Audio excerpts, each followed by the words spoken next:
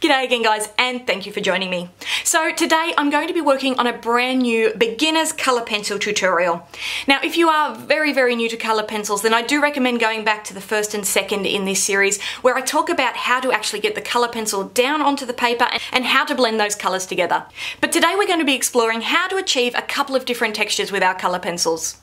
Now here's the reference picture I'm going to be working from. And you can see here that I've got one bauble that's really quite shiny and reflective, and the other bauble behind it is a little bit more satin matte in appearance. And we're going to explore how to create those differences in textures in our piece today. Now you can see in front of you that I'm working with only 6 colours today. I'm trying to keep this really simple. Now if you've done the first 3 tutorials in this series, then you will already have the white, the black and the grey in your collection. So there's only 3 more pencils that you'll have to add just to try and keep this as simple as possible. Today I'm going to be working with my polychromos pencils because they happen to be my favourite, but I have also listed an alternative selection of prismacolor pencils to get a really similar effect. It really doesn't matter guys, just use what you have, use what you like. I'm going to be blending out my pencils today using odorless mineral spirits. I've got a brush here, a nice little Taklon bristle brush. I also have a little scrap piece of paper that I'm going to be using to dry off some of the odorless mineral spirits.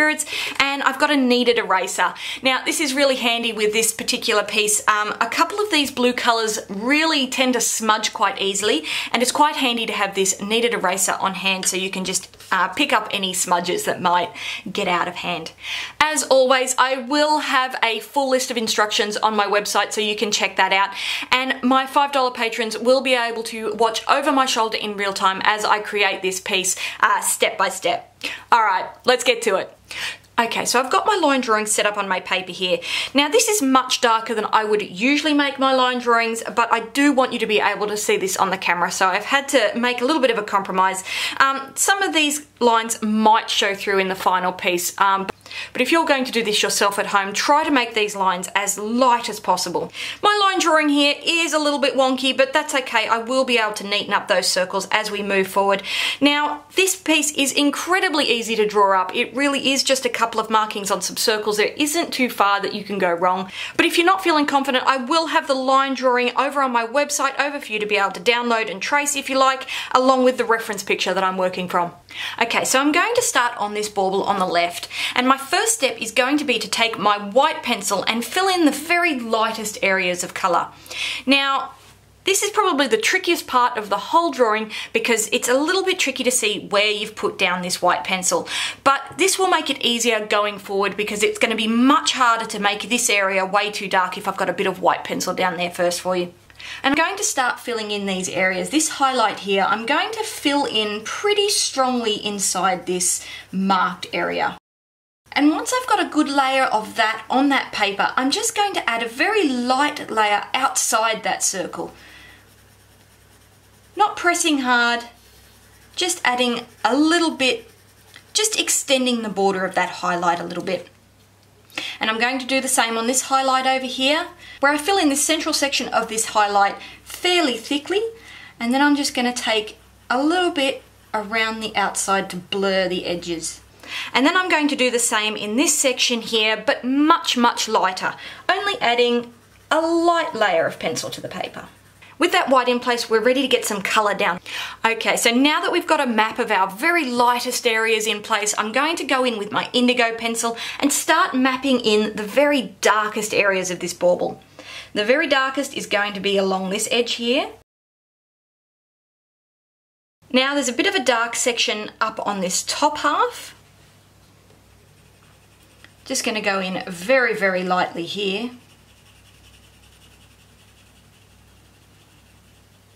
And when I get to this line, I'm going to cross over a little bit onto that whiter section.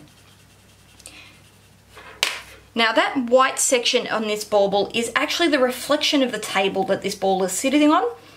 And we're going to blur the edge of that by going slightly into that white area.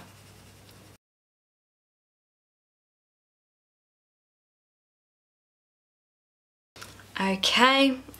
Now I'm going to go in to this little area underneath the cap. I'm going to add the darkest areas that I can see here.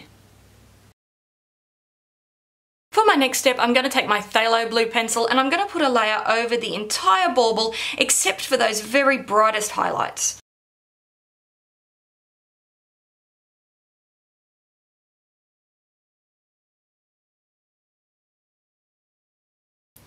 Now I'm going to add a very, very light layer of our middle phthalo blue right over the top of the very brightest highlights there.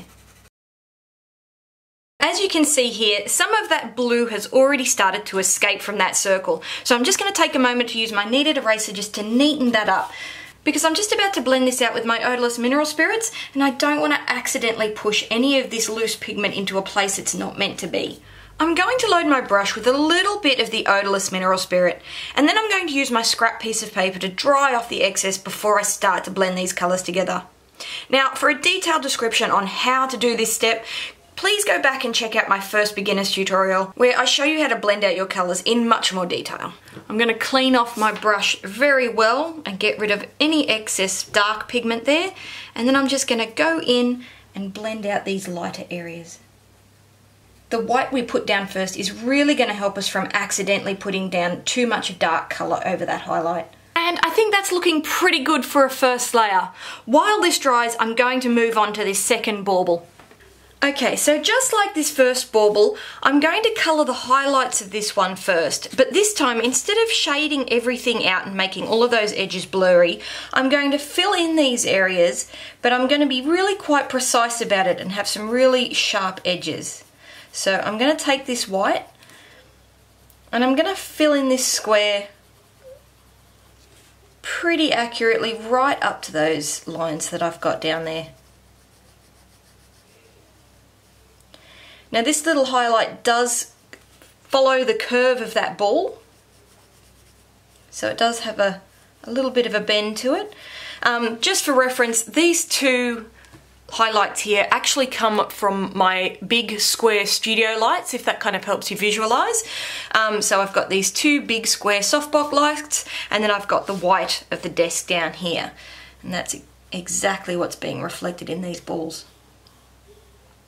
Go over the second side.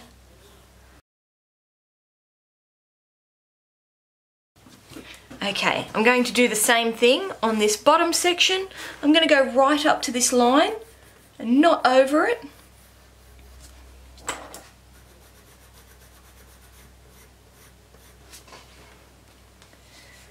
And I'm going to fill in this whole section.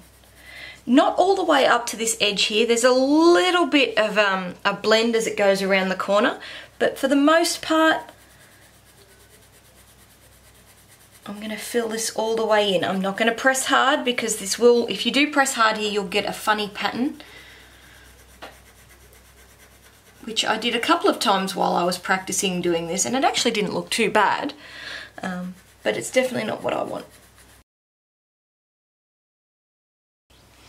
I do have a highlight where the reflection from this ball is shining on this one, and it's quite a sharp reflection just right on the edge there. I also have a little bit of a reflection up here where this cap is reflecting off the ball here. So I've got a little bit of a white highlight here and a little bit of a white highlight here. And there's also a little bit of a white highlight coming down this way, which is also a reflection of this ball. And a little bit here, which is a reflection of that cap. And with that in place, I'm ready to move on to the darkest colours. So with those lightest areas in place, I'm going to go back in with my indigo pencil, and I'm really going to define the darkest areas. Now, just about here we come across our first really big issue with this particular piece, and that is if I wanted to make this incredibly realistic, then I would have to put in all of the little details that are reflecting on the ball here. But I'm not going to do that today because we're trying to make this as simple as possible. So what I'm going to do is basically just use my indigo pencils to just imply some shapes in there, and that's going to give us the effect we want without putting in over the top detail. My first move is going to be to create a very defined dark line, because it really is that extreme difference between lights and darks that makes something look shiny. In this bauble, we've really softened out all of the edges, and that gives it all a matte appearance. And on this side, we're really sharpening everything up with a lot of very defined edges and some really high contrast. Now with that sharp line in place, I'm just going to put in some darker shapes, sort of following the kind of shapes that I've got in that bauble there. What you can see there is actually my hands holding my iPhone over the top of the desk. And then you can see the reflection of the room, a fan up the top, all kinds of little details. But we're not going to put all of those in today. We're going to get a nice shiny effect without putting in every single detail. All of this stuff reflecting down the side here is just the other blue bauble reflecting on the surface of this shinier bauble. Okay, and I'm going to take this line up, and I'm going to follow the darkest areas on this bauble. While I'm doing this, I'm going to really take my time to examine the reference photo, looking for darker areas. Where the bottom of the bauble touches the table, underneath the cap, and where the first bauble is being reflected in the shiny surface. Now, just like I did on that first bauble, I'm going to use my phthalo blue to colour over everything that I've got here, avoiding those very brightest highlights. Now you can see here that the areas where the white was laid down first haven't picked up that blue as dark as the areas right next to it. And that really does help with the shading. Just before I go too far, I'm going to colour up here as well.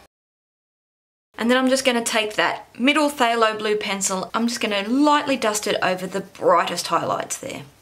And now we're ready to blend all those colours together once again. Okay, before I blend out these very brightest highlights, I'm just going to take a moment to clean off my brush so I don't accidentally push in any of the darker colours over the top. I'm just going to quickly blend that out, being careful not to blow the edges too much. Okay, so we've come to this point where we've got a couple of layers of pencil down and we've blended it out with our odorless mineral spirits. Things are still looking a little bit patchy and a little bit not so great, but that's okay. We've got more layers to come. So I'm going to let this one dry and I'm going to start working on our more satin ball again. Okay, so things are going to be a little bit easier this second time around because we can see a bit better where our pencil's going to be going. I am going to add down another layer of our white pencil. This time I'm going to really build up inside that central portion of this highlight. And once again, just ever so gently blend out those colours around the edges there. The main concentration of that light is going to be in that centre. Good couple of layers down, going over a couple of times, and then I'm going to add just a light dusting around the outside, not too much.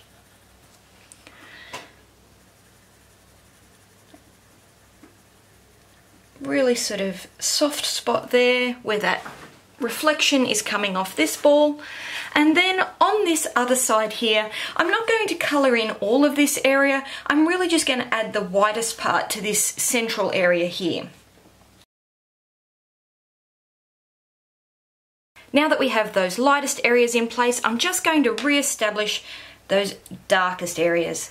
Going in with my indigo pencil and blurring that boundary between the lightest and the darkest areas.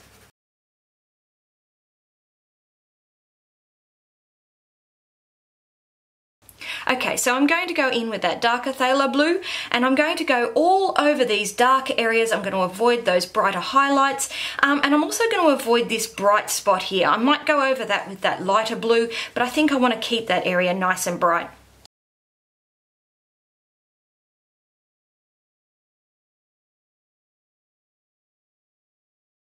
And just quickly, I'm going to take that middle phthalo blue and go around and just ever so slightly blend out the edges of our highlights, keeping those edges nice and soft. And we're ready to blend for the last time. Okay, once again, I'm just going to take a moment to knock off any excess blue pigment, and I'm ready to blend this out. Now, because this is the second coat, I'm going to only have a very, very small amount of thinners on my brush. I'm going to avoid those lighter areas until I know I have a clean brush.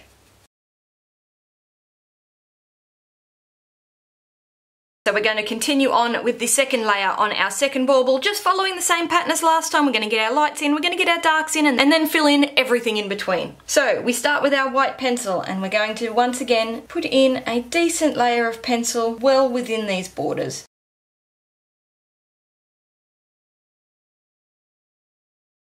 Now we're going to go in with our indigo pencil and really redefine those darker areas.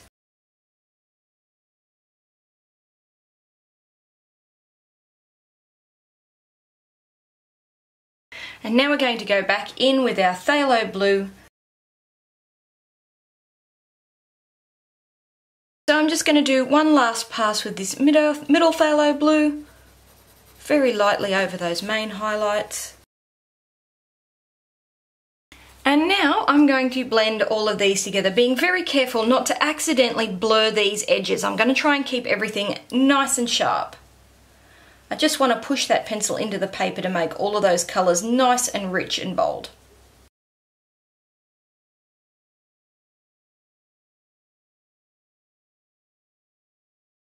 I am pretty happy with how these two baubles are looking, but it does need just a few more touches.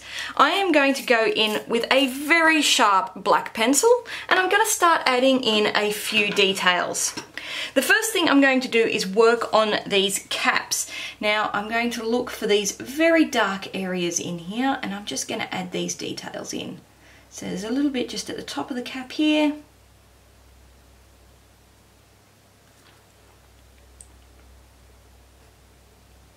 Just where things are in very, very dark shadow. And with that in place, I'm going to add just a very small shadow where the baubles are touching the tables. I'm not going to take that up too far, just a touch. It's just where the light isn't touching. And then I do have an area of a fairly deep shadow where these two baubles are overlapping each other. I'm just going to add a touch of that in there.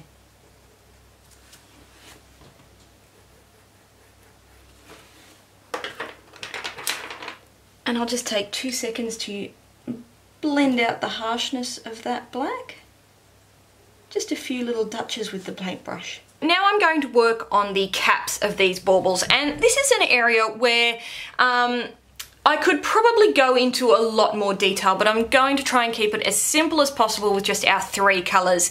There are a lot of reflected colours in there, but because this is a beginner's tutorial, I'm really just going to be looking for light, dark and in between. I must apologise at this point.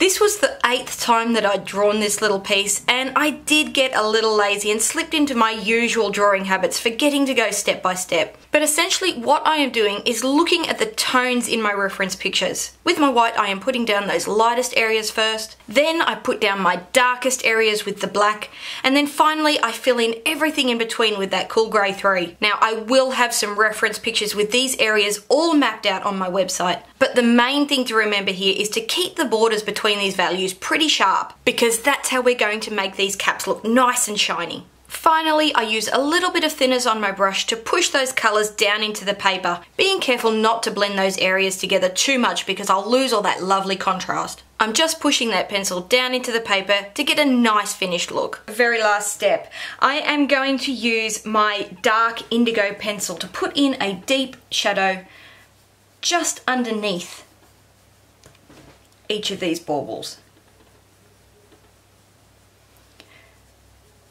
I'm not going to use black because I think that some of the blue would be reflected down onto the table, and I think that sounds fun. I'm going to concentrate that indigo right where the bauble touches the table and where we put that little touch of black. Right up underneath. And I'm going to leave that with a really soft edge. You can see once again I'm holding that very far away from the tip of my pencil, just so I can't put too much pressure on. And then I'm going to use my Cool Grey 3 to just blur out the edge of that with a really light layer of grey pencil. And then I'm just really quickly going to use my thinners and blend that together very lightly and smoking out the edges as much as I can.